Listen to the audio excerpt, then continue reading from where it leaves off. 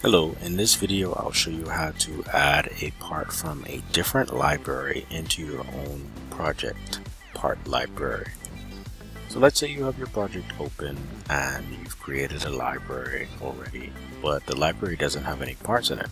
All you have to do is go to File, Open, Library, and select a different library or part library that's already populated with parts.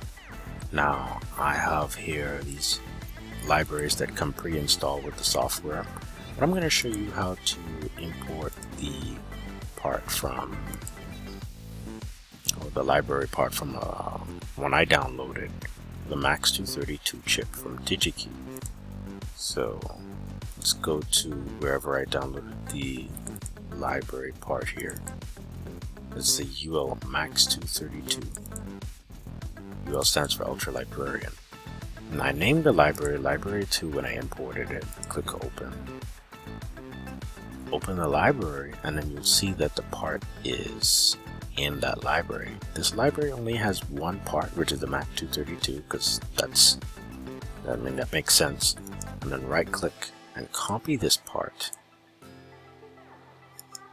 Right click on your own library that has no parts, then hit paste.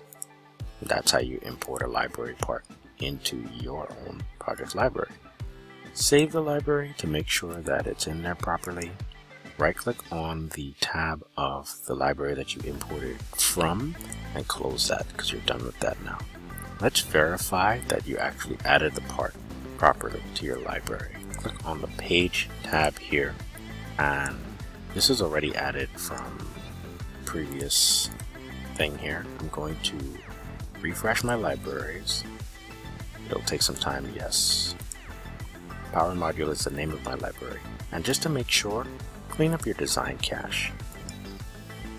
You're going to right click on that, choose clean up cache.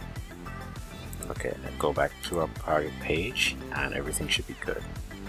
Select Max 232 power module. That's our library, not the other library, but this is ours. Double click on the part and look at that. You can just place it just like there and it's imported properly. Make sure to save your project and there you go.